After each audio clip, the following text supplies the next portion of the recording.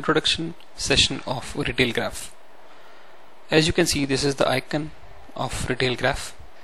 We double click on this icon and we come to the user screen of RetailGraph. Here you can see we can add username and password to get into the software. Other details available here are today's date, the release version of RetailGraph software, the release date, registration, online support, data link properties.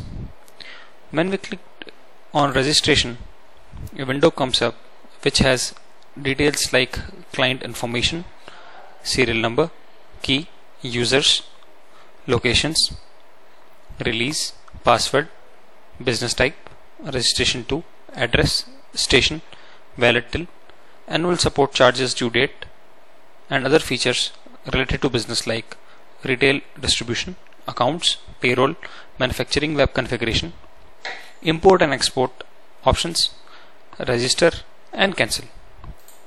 Next is online support, which is required for online support from the executive in case of any concern related to RetailGraph software. The ID here is a TeamViewer ID which you can give to the executive who supports you on your concerns. Another option is data link properties.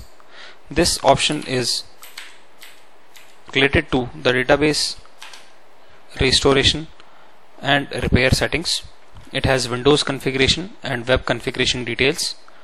We suggest you to take a backup of your complete database before accessing this particular function.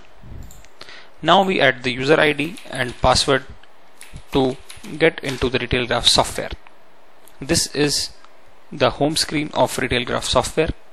You can right click and add a calendar on your home screen. Also, there are features to go on different screens.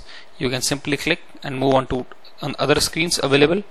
You can also right click and change the background of the screen and add any business logo or image that you wish to incorporate.